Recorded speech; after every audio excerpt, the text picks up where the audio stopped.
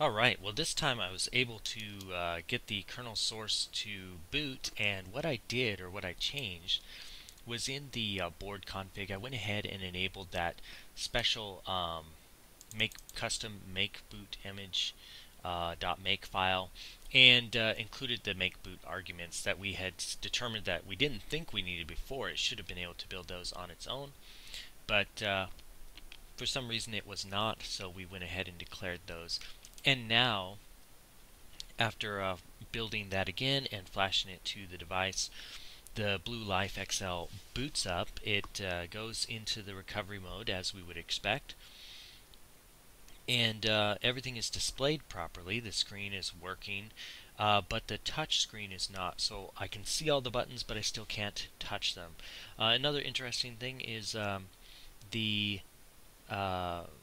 screen is displaying a mouse in the center of it, as if you were going to use a mouse and keyboard, which is really interesting to me personally, but not something I'm used to seeing. But still not able to use that touchscreen.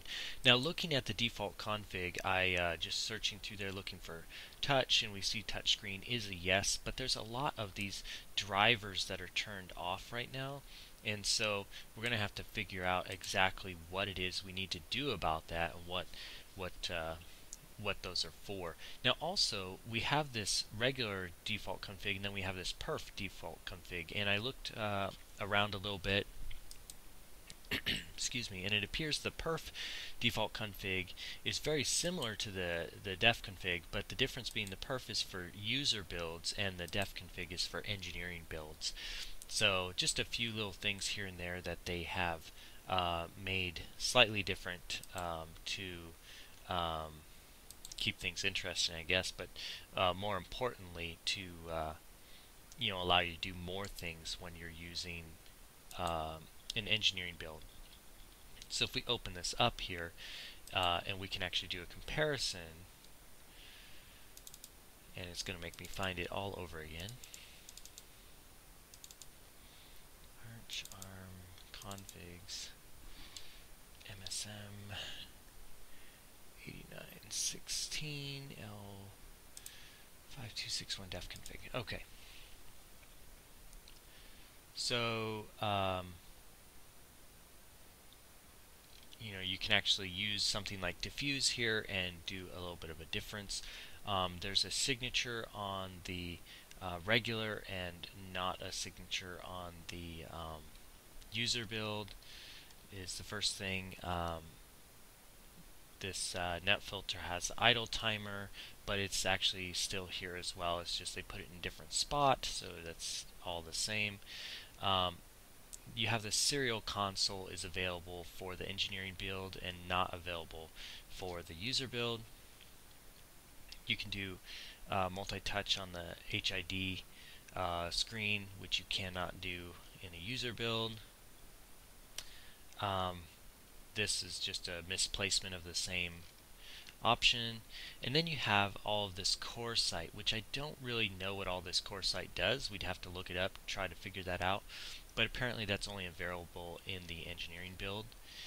And then you get down here to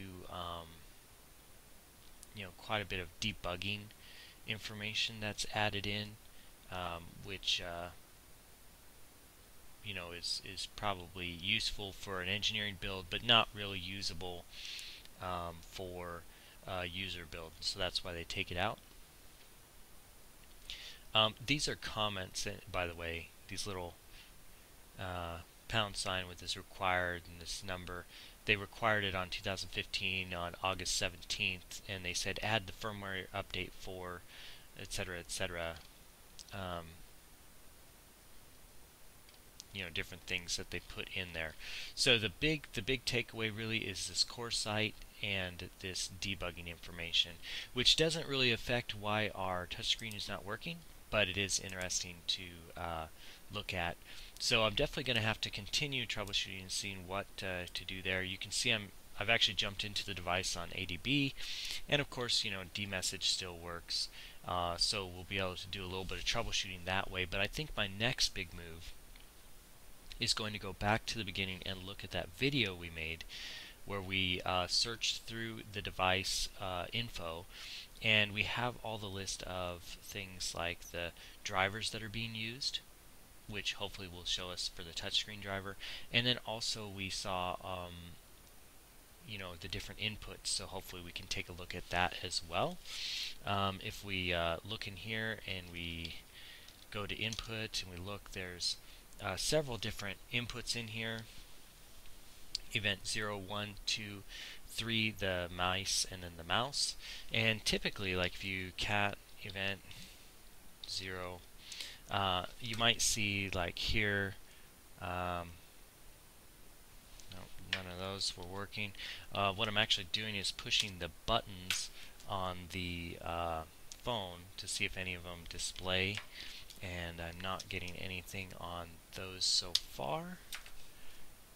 There we go. So event 2 is the down button of the volume, and event 3 is the up button of the volume. And then typically you'll see something like on one of the events, both events will take an input from the power button. There's the power button, which was also on event 2 with the volume down button. And so usually it'll be some kind of conglomerate of the same or a different input. Notice if I push the down button, I get this pattern, and then if I push the up button, I get a slightly different pattern. So, or excuse me, the power button get a slightly different pattern. So a lot of different interesting things you can see there. One of those inputs should be for the screen, and then when you touch it, you should see something happening. And so, which we can cat event 0 again, and also see if that might be our sensor. Nope, it's not the sensor, or if it is, it's not functioning at this moment. So a lot of interesting things that we can do and try to troubleshoot a little bit and try to figure out what's going on.